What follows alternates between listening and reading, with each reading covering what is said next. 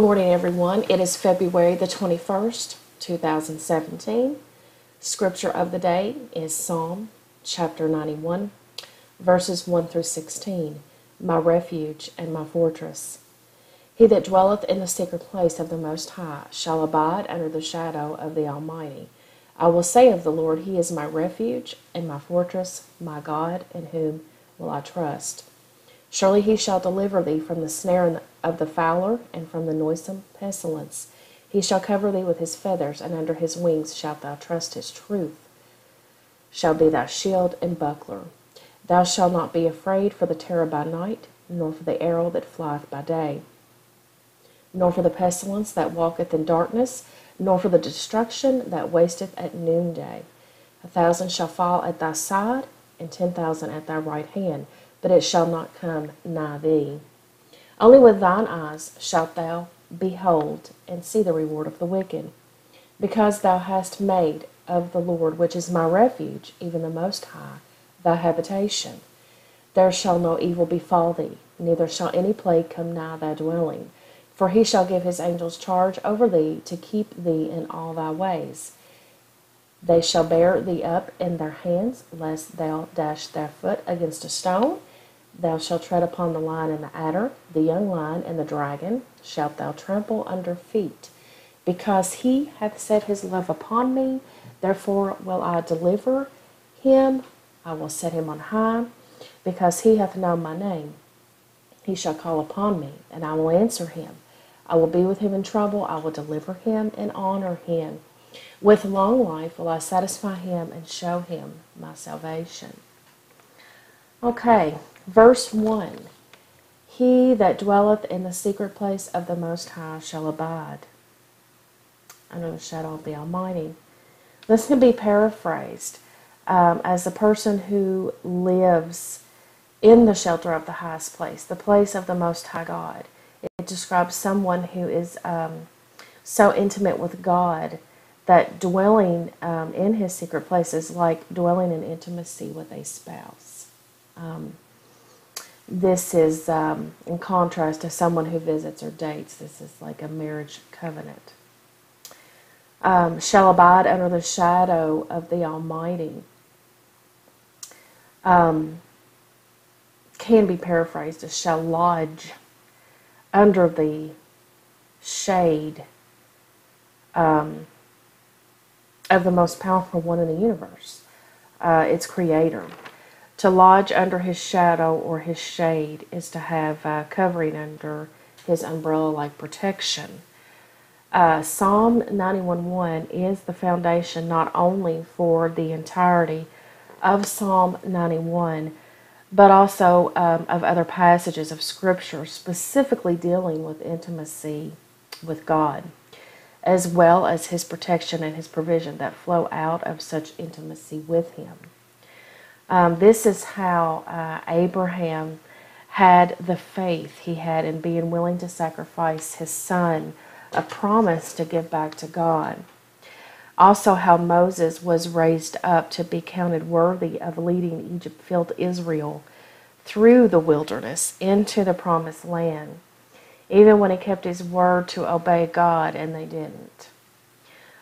This is also how Joshua and Caleb, who were a different spirit, which we know this is in Numbers chapter 14, kept obedience to God and their focus on His promise to give Israel to them as sworn to their ancestors. Also relates with David. David trusted the Lord to give him victory over Goliath, renewed a right spirit in him, which is Psalm 51, and kept the kingdom of Israel in peace and not war for 40 years. So this is the same intimacy we see also as well, that's very important, that we see that Jesus Christ and the apostles had with the Heavenly Father that advanced the kingdom of God. In verse 2, this illustrates the attitude that flows from the intimacy with God. Verses 3 through 8. Pretty much we can sum that up as our examples of God's refuge, protecting the secret place dwellers. Verse 9 is, we read, because thou hast made the Lord, which is my refuge, and even the Most High, thy habitation. Because we make and have been making our refuge, the Lord himself, our habitation, our everyday living place is our home. This is a place that we are at every day in the Lord. Verse 10, showing that we have defensive protection over ourselves and our living places. There shall no evil befall thee, nor shall any plague come nigh thy dwelling. Verses 11 through 12, angels are given charge by him to keep us in all of our ways of obedience and service to him, bearing us up. Verse 13, thou shalt tread upon the lion and the adder, the young lion and the dragon shalt thou trample under feet. We will even get victory over the enemy in addition to defense. The Lord is always at our defense. Verse 14, this is the reason Psalm 91 exists, as described by God himself. Because we have set our love upon him as a wife and a husband set their love upon each other in commitment. That endures a lifetime. Therefore, he will deliver us as described throughout the psalm, the whole coverage. He will set us high, set us on high, which is the secret place of the Most High, a place above the outcome which is determined by circumstance alone, because we have known his name. The word known here is from the same word in Genesis chapter 4, verse 1, where Adam knew Eve, his wife, and she conceived and bare Cain. Intimacy was involved in this knowledge by experience. So intimacy with God is where his people attain experiential knowledge of his name. And that includes reputation, character, personality, will, and authority.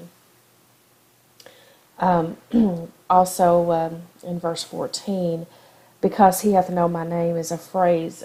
We include this process of attaining experiential knowledge before that point.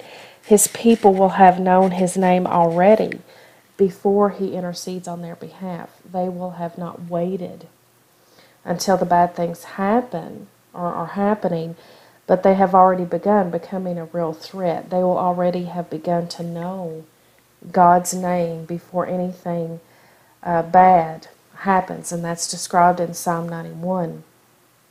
And just as Noah built the ark before the floods came, the time to know him, is now. And we know that Psalm verse 16 is talking about salvation.